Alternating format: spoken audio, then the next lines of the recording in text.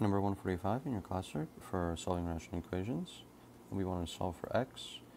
So here we don't have a nice squared or x term here. We have an x raised to the cube, so it's going to be a little more challenging. But that's alright, because we can see that we're given a clue here. Actually, if we try to combine these two fractions here, which means that I would multiply this 2 over x plus 3 by the denominator of the other fraction, so x squared plus 9, then over an x squared minus 3x plus 9. In the denominator, when we would FOIL these two numbers, we would actually get x cubed plus 27. So if we go ahead and try to FOIL this, so plus 9, we get this x distributed in here, so we have an x cubed minus 3x squared plus 9x, and the 3 distributed here, we have plus 3x squared minus 9x plus 27. Now we can cancel like terms, so we're left with x cubed plus 27 as our denominator.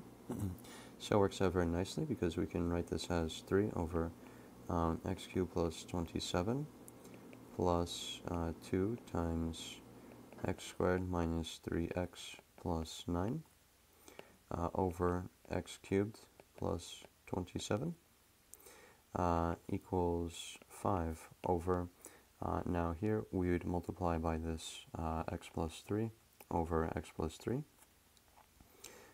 So that's going to be 5 times x plus 3 over x cubed plus 27.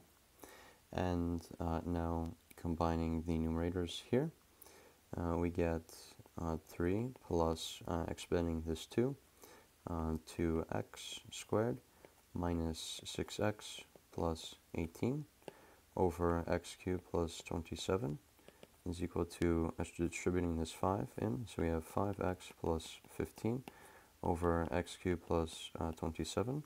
Now if we multiply by x cubed plus 27 on both sides, we'll cancel the denominators, so we're left with just the numerators.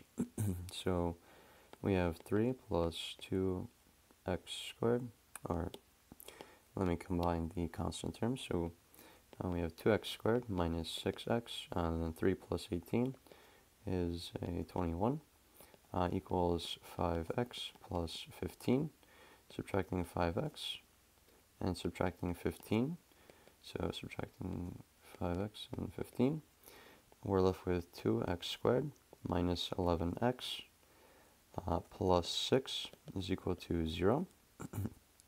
And now if we want to factor this, we want two numbers that multiply to the product of a and c, so that's 12, but add to negative 11. So it doesn't look like we can factor that easily, or just would be easier to do the quadratic formula for this. So that's negative b, so that's negative 11, which is just 11, then plus or minus square root of negative 11 squared, which is 121, minus 4 times a, which is 2, times c, which is 6, over 2a, so that's 2 times 2, which is 4. So we get 11 plus or minus square root of 121 minus 4 times 2 is 8 times 48. So 121 minus 48 is just 73, so 73. So yes, it doesn't work out nicely as a whole number, but it is rational. So that is our value for x.